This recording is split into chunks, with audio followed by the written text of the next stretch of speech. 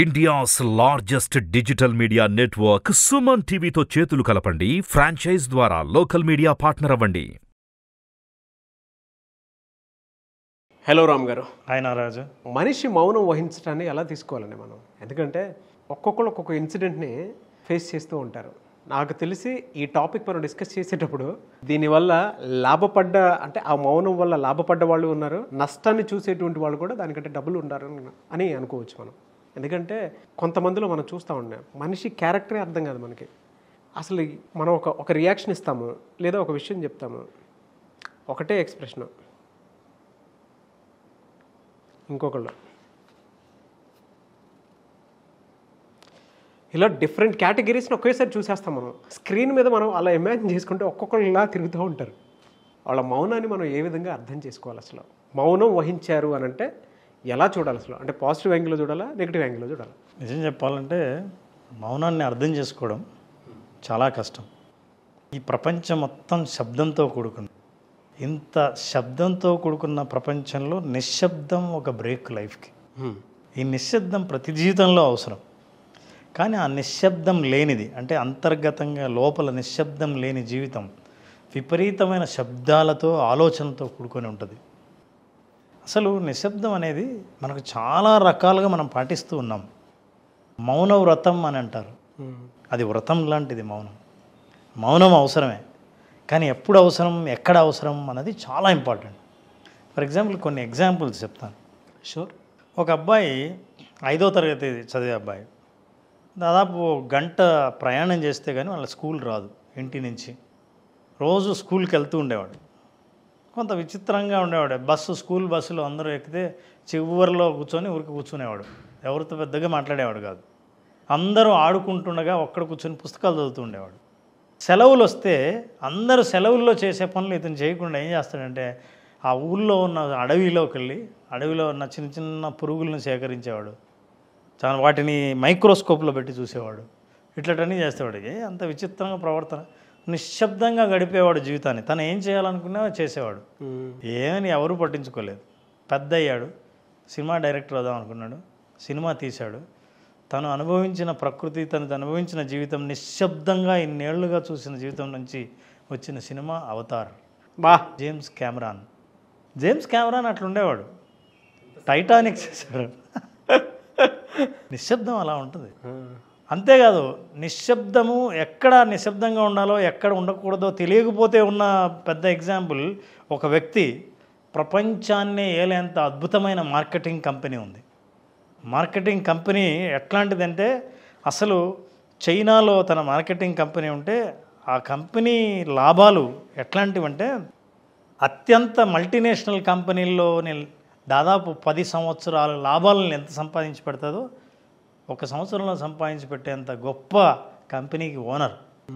ఎప్పుడూ మౌనంగా ఉండాల్సిన వాడు ఉండాల్సిన టైంలో ఉండకుండా ఉన్నట్టుండి నోరు తెరిచి చైనీస్ గవర్నమెంట్ అగెనెస్ట్గా మాట్లాడాడు. ఈ చైనీస్ గవర్నమెంట్ పద్ధతులు సరిగ్గా ఉండవు అని నోరెత్తి మాట్లాడాడు. మాట్లాడినందువల్ల ఆ గవర్నమెంట్ వెంటనే అతని మీద చర్య తీసుకొని ఇప్పుడు ఆలీబాబా అనే కంపెనీ, ఆలీబాబా CEO జాక్ మా ఎక్కడ కనిపించడు, ఎక్కడ నోరెత్తడు. ఇటీవలే ఒక మీటింగ్లో కనిపించినప్పుడు సైలెంట్గా ఉన్నాడు. 2 మాటలు మాట్లాడాడు. మౌనాన్ని బ్రేక్ చేస్తే, చెయ్యకూడని చోట బ్రేక్ చేస్తే దాని ఫలితం ఎట్లుంటుందంటే జీవితాంతం ఆలోచించేదిగా ఉంటుంది. అది జాక్మా ఎగ్జాంపుల్. సో ఈ 2 ఎగ్జాంపుల్స్లో మౌనాన్ని సరిగ్గా ఉపయోగించుకున్నవాడు, సరిగ్గా ఉపయోగించుకునేవాడు. మౌనం అర్ధాంగీకారం అంటారు. మౌనానికి ఎన్ని మీనింగ్స్ ఉంటాయి, ఎలా చదవాలి అన్నది. ముఖ్యంగా కోపం వచ్చినప్పుడు ఒక అద్భుతమైన ఆయుధం మౌనం. మౌనం చేతగానితనం కాదు. ఎంతో చేతైనవాడు, ఎంతో బలం ఉన్నవాడు, మానసిక స్థైర్యం ఉన్నవాడు మౌనంగా ఉంటాడు. బాగా బలహీనత ఉన్నవాడు ఇమ్మీడియట్గా రెచ్చిపోతాడు, యాక్టివ్ అవుతాడు, ఎమోషనల్ అవుతాడు, రియాక్ట్ అవుతాడు, యాక్షన్లో చూపిస్తాడు. బలహీనతకు గుర్తుంది. చాలామంది బలాన్ని గుర్తు అనుకుంటారు, చాలా పొరపాటు. ఎంతో మానసిక బలం ఉన్నవాడు ఏం చేస్తాడంటే యాక్షన్ చేసి ఏమైనా చేద్దామని అనిపించినప్పుడు కూడా తన్ను తాను తమాయించుకొని నిశ్శబ్దంగా ఉంటాడు. ఆ మౌనాన్ని సాధించడం అనేది, నిశ్శబ్దాన్ని సాధించడం అన్నది, అది సాధించాల్సిందే తప్ప ఊరికే నేర్చుకునేది కాదు. పూర్వం మనం మునులు అనేవాళ్ళం. ముని అంటే అర్థం ఏంటంటే మౌని అని, అంటే మౌనం నుంచి వచ్చిన పదమే ముని అని. మునులు మహర్షులు అని అంటాం ఎందుకంటే వాళ్ళు మౌనంగా ఉండేవాళ్ళు అని. మౌనం చాలా ప్రశ్నలకు సమాధానం ఇస్తుంది. మౌనం చాలా సమస్యల్ని కొత్తగా పరిష్కరించేలా చేస్తుంది. అయితే ఎప్పుడు ఎలా మౌనంగా ఉండాలి? మాట్లాడవలసినప్పుడు మౌనంగా ఉండి, మౌనంగా ఉండవలసినప్పుడు మాట్లాడితే మహా నష్టం జరుగుతుంది. బెస్ట్ ఎగ్జాంపుల్స్ ఉందా? మీరే అన్నారు ఇందాక చెప్పింది అవతార్ సినిమా ఒకటి, 2 జాక్మాదే. చాలామందికి ఈ మధ్యకాలంలో ఎందుకబ్బా జాక్మా కనిపించట్లేదని చెప్పేసి అనుకున్నటువంటి వాళ్ళు ఉన్నారు. రీజన్ ఇదే. ఎక్కడ పడితే అక్కడ అద్భుతంగా మాట్లాడేవాడు. మాట్లాడుతూ ఆ స్పీడ్లో గోల్డెన్ వర్డ్స్ చాలా మోటివేట్ చేస్తూ మాట్లాడేవాడు. ఆ స్పీడ్లో రాకూడదని ఒకటి వచ్చింది. అందుకే ఎప్పటికి ఎయ్యది ప్రస్తుతం అప్పటికి ఆ మాటలాడి అన్యుల మనములను పొంపక తానవ్వక తప్పించుకు తిరుగువాడు ధన్యుడు సుమతి. ఎప్పుడో చిన్నప్పుడు చదివి మీరు గుర్తు చేశారు. ప్రజ్ఞ అనేది ఉంటే, ఈ ప్రజ్ఞ ఉంటే సైలెంట్ అనే దాంట్లో మీనింగ్ ఉంది. ఎస్లో స్టిల్నెస్ ఉంది. మనిషి ఏదైనా సరే ఒక స్టిల్నెస్లో తన్ను తాను గురించి ఆలోచిస్తాడు. మనిషి మూమెంట్లో, షేకీలో, ఆలోచనలు షేక్ అయినా, మనిషి షేక్ అయినా సరే స్థిరంగా ఉండలేనివాడు. అందుకే యోగా చేసినా, మెడిటేషన్ చేసినా స్థిరత్వం కోసం ప్రయత్నం చేస్తారు. ఆ స్టిల్నెస్ని సాధించాలి. ఈ స్టిల్నెస్ అనేది మనిషి చాలా కష్టపడి సాధించాల్సిన ఒక స్కిల్. అవును సార్. ఆ స్టిల్నెస్ అనేది ఊరికే కూర్చుంటే రాదు. మనసు, శరీరము 2 స్థిరత్వాన్ని సాధించాలి. That is stillness. అవి మీకు రావాలి అని అంటే ఫస్ట్ పక్కనోడి మీద ఏడవటం ఒకటి ఆపుకోవాలి. 2 కంపారిజన్ ఆపుకోవాలి. 3 కోపం వచ్చినా సరే కొద్దిగా ఆపుకోవాల్సి ఉంటుంది. 4 చాలామంది బాడీ లాంగ్వేజ్లో కానీ ఆ బిహేవియర్ ఒకలాగా చెప్తుంది. ఎదుటి వాళ్ళ ముందు ఎలా కూర్చోవాలి, ఎలా నుంచోవాలి, ఏం చేయాలి, ఆ బాడీ లాంగ్వేజ్ సరిగ్గా కరెక్ట్ కాకుండా ఉంటుంది. ఆ టేప్ ఒకళ్ళు మాట్లాడుతుంటే ఈ టేప్ బాడీ లాంగ్వేజ్ ఇంకోలా ఉంటుంది. వీటిల్లో కనుక స్థిరత్వం పొందితే ఆ స్థిరత్వం ఖచ్చితంగా వస్తుంది. ఊరికే మీరు ఎంత చెప్పినట్లు మెడిటేషన్లో చాలామంది కూర్చుంటారు సార్. మెడిటేషన్లో కూర్చోవడం అంటే ప్రతి ఒక్కరు గంట సేపు కూర్చోవాలని, హాఫ్ అన్ అవర్ కూర్చోవాలని ఎవరైనా కూర్చున్నప్పటి నుంచి ఎప్పుడు మెడిటేషన్లో నేర్చుకోవాల్సిన ఏంటంటే 1-2 గంటలు ఎందుకు అంత కూర్చుంటున్నారంటే వాళ్ళల్లో వాళ్ళని తెలుసుకోవటం. ఆ ప్రాసెస్లో మీరు అక్కడ ఏం వదిలేయాలనేదే పాయింట్. అంతే కదా సార్. ఆ స్టిల్నెస్లో ఏం జరుగుతుందంటే నీళ్ళు ఎట్లా అయితే స్టిల్ నిలబడితే చెత్త మొత్తం కిందికి పోతుందో అట్లా మన ఆలోచనలు మనల్ని డిస్టర్బ్ చేసేవి ఏవైనా సరే ఆ స్టిల్నెస్లో అవి అడుక్కుపోతే ప్యూర్ వాటర్ మాత్రం ఉంటుంది. పైన మన లేయర్, ఒరిజినల్ లేయర్ కనిపిస్తుంది. ఒరిజినల్ లేయర్ ఉంటుంది. I is enquiry. ఎంక్వైరీ అంటే మనల్ని మనం లోతుగా ఆలోచించే అవకాశం కల్పించడం ఐ ఎంక్వైరీ అంటారు. L is listening. కోపం వచ్చినప్పుడు కోపంలో మనం యాంగర్ మేనేజ్మెంట్లో చెప్తుంటాం. అవతల వాళ్ళు మాట్లాడుతుంటే వీళ్ళు ఎప్పుడెప్పుడు మాట్లాడదామా అని వింటారే తప్ప లిజనింగ్ మిమ్మల్ని అర్థం చేసుకోవాలని వినటం వేరు, మీరు ఆపితే ఇంక నేను మాట్లాడదామని వినడం వేరు. సో ఈ సైలెన్స్లో ఉన్న listening wanted to understand you. బహుశా మీ కోపానికి నాకు అర్థం తెలియచ్చు, అరే అందుకా నీ కోపం వచ్చింది అని ఇంకా నా కోపం రాదు. So that's why listening. Is energy. Energy ఏంటంటే మనిషి నిశ్శబ్దంలో ఎనర్జీ వేస్ట్ చేసుకోడు, ప్రిజర్వ్ చేస్తాడు. తనకున్న శక్తి ఏదైతే ఉందో సైలెంట్గా కూర్చోవడం వల్ల ప్రిజర్వ్ చేస్తారు.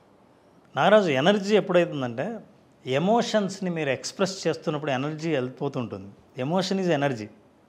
ఆ ఎమోషన్స్ని అర్థం చేసుకొని వాటిని ఇంటెలిజెంట్గా అంటే ఎమోషనల్ ఇంటెలిజెన్స్తో ఉండే అవకాశం మీ ఎనర్జీని ప్రిజర్వ్ చేసుకున్నప్పుడు ఉంటుంది.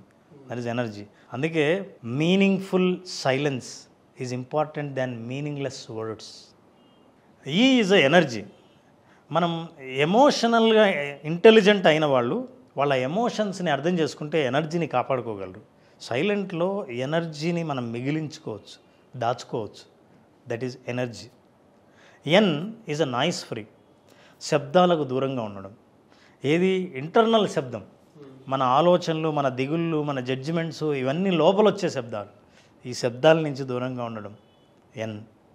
C, సైలెన్స్లో C is a calmness. నిశ్శబ్దంగా ఎన్ని పదాలు ఉన్నాయో చూడండి. Silence, com and unit stillness. వీటన్నిటి ప్రయోజనాలన్నీ సైలెన్స్లో ఉన్నాయి. సో కామ్గా ఉండడం అన్నది, కామ్గా ఉండడం ఒక్కొక్కసారి చాలా కష్టం. అందుకే యాంగర్లో ఎప్పుడైనా కోపం వచ్చినప్పుడు కొంచెం కామ్ అవ్వు అని అంటారు. కామ్నెస్లో సొల్యూషన్ ఉంటుందండి. So solutions you can identify with this com. Is that emptiness. అసలు ఏ జడ్జిమెంట్ లేకుండా ఉండడం అనేది ఎంప్టీనెస్. ఈ ఎంప్టీనెస్ను సాధించాలంటే ఎంతో సాధన చేయాల్సి ఉంటుంది. ఊరికే సైలెన్స్ అన్న వర్డ్ లాగా ఉంటుంది, కానీ ఇందులో చాలా జీవితం ఉంది. అదే సార్, ఒక గంట కూడా కాదులేండి, ఒక 10 నిమిషాలు పనులన్నీ పక్కన పెట్టేసి మనల్ని మనం మర్చిపోయి థాట్ని ఒక చోట పెట్టాలి అని అంటే చాలా పెద్ద టఫ్ జాబ్ నాకు తెలిసి. చాలా పెద్ద టఫ్ జాబ్. ఫెంటాస్టిక్. అండ్ చాలామంది అడ్వాన్స్ విజువలైజేషన్ క్లాస్ ఎప్పుడు ఉంటుందని చెప్పేసి అడుగుతున్నారు. ఎప్పుడుండే అవకాశం ఉంటుంది? నారాజు డిసెంబర్ 5వ తేదీన అడ్వాన్స్ విజువలైజేషన్ స్టార్ట్ చేస్తున్నాం, 5 రోజుల పాటు. అందులో కొత్తగా ఒక స్కేల్ని కూడా నేను పార్టిసిపెంట్స్కి కండక్ట్ చేసి ఒక టెస్ట్ని సైకోమెట్రిక్ స్కేల్ ద్వారా వాళ్ళ పాజిటివ్ నెగటివ్ ఎమోషన్స్, ఆలోచనలు ఎలా ఉన్నాయి, వాళ్ళ స్థాయి, వాటి రేంజ్ ఎలా ఉందో అందరితో ఆ స్కేల్ టెస్ట్ చేయించి వాళ్ళకి నేను పర్సనల్ రిపోర్ట్ ఇస్తాను. ఇది అడిషనల్ ఇన్ అడ్వాన్స్డ్ విజువలైజేషన్. ఎవరైనా సరే సైకోమెట్రిక్ టెక్నిక్ అనండి, లేదంటే ఎవరైనా సరే ఎక్స్ప్లెయిన్ చేసుకోవాలి అనుకునేటువంటి వాళ్ళకి కానివ్వండి, బెస్ట్ టూల్ సార్. అంటే మన మైండ్ సెట్ ఏ లెవెల్లో ఉంది అని పర్సనాలిటీ డెవలప్మెంట్ కోసం అని చెప్పేసి చాలా బాగా ఉపయోగపడుతుంది. అంటే మనం కొంతమంది డిప్రెషన్లో ఉన్నామా, జనరల్గా ఉన్నామా అనేటువంటి దానివల్లే తెలుస్తుంది. కరెక్ట్. పాజిటివ్ థాట్స్ ఏ రేంజ్లో ఉన్నాయి, ఎస్, నెగిటివ్ థాట్స్ ఏ రేంజ్లో ఉన్నాయి, నేనేమనుకుంటున్నానో అసలు నాకు ఎలాంటి రేంజ్ ఉంది అన్నది అందులో తెలుస్తుంది. ఫంటాస్టిక్. అండ్ సో అడ్వాన్స్ విజువలైజేషన్లో అది ఉంటుంది. ఎప్పుడు ఉండే అవకాశం ఉంటుందని? డిసెంబర్ 5th స్టార్ట్ చేస్తున్నాం. December 5th 5 days session. Advance సెషన్లో super experience we are going to give to the participant. True sir. Thank you అన్న. Thank you so much Ram గారు. Thank you Naraj. Thank you. చూసారు కదండి వీడియో. ఈ వీడియోపై మీ అభిప్రాయం comment బాక్స్లో పోస్ట్ చేయండి. ముఖ్యంగా మీరు కనుక అడ్వాన్స్ విజువలైజేషన్ క్లాస్కి అటెండ్ అవ్వాలి అనుకుంటే రామ్ గారిది స్క్రీన్ మీద మీ కాంటాక్ట్ నెంబర్ కనిపిస్తుంది, దానికి మీరు కాల్ ఆర్ మెసేజ్ వాట్సాప్ చేసి వెంటనే ఎన్రోల్ చేసుకోండి. డిసెంబర్ 5th నుంచి ఉంటుంది. సో మీ లైఫ్ స్టైల్ 2024 మిమ్మల్ని మీరు కొత్తగా మార్చుకోవాలి అనుకునేటువంటి వాళ్ళకి ఈ అడ్వాన్స్ విజువలైజేషన్ క్లాసెస్ అయితే చాలా బాగా ఉపయోగపడతాయి. ఆసక్తి కలిగిన ఎవరైనా సరే స్క్రీన్ మీద కనిపిస్తున్న నెంబర్కి కాల్ ఆర్ మెసేజ్ వాట్సాప్ చేసి వెంటనే ఎన్రోల్ చేసుకోండి. డిసెంబర్ 5th అయితే క్లాసెస్ అయితే స్టార్ట్ అవుతాయి.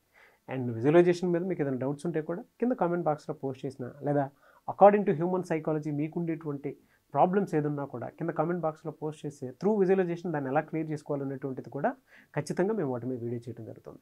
ఈ వీడియో లైక్ చేయండి, షేర్ మాత్రం తప్పకుండా చేయండి. ఇలాంటి మరిన్ని వీడియోస్ కోసం మా ఛానల్ ఫాలో అవ్వండి. Thank you.